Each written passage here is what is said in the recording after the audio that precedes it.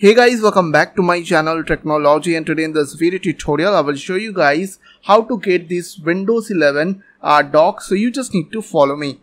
So firstly what you have to do, you just need to go to your browser and you have to download a rainmeter from this website. I will give you the link on my video description.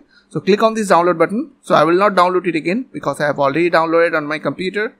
Also you have to download Windows 11 theme, which is GitHub link, as you can see.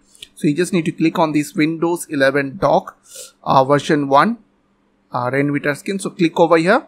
So as you can see, I have already downloaded on my computer. So at first you just need to install rainmeter.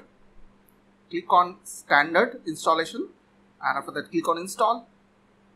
Now here you just need to check this option, which is run rainmeter, and click on finish. Now I will unload all the screen. So just right click and click on unload screen. After done, just double click on this Windows 11 dock version 11. Click on install. Also you can hide this your taskbar. So what you have to do, you just need to right click on taskbar settings, and on this window you just need to go to taskbar behavior.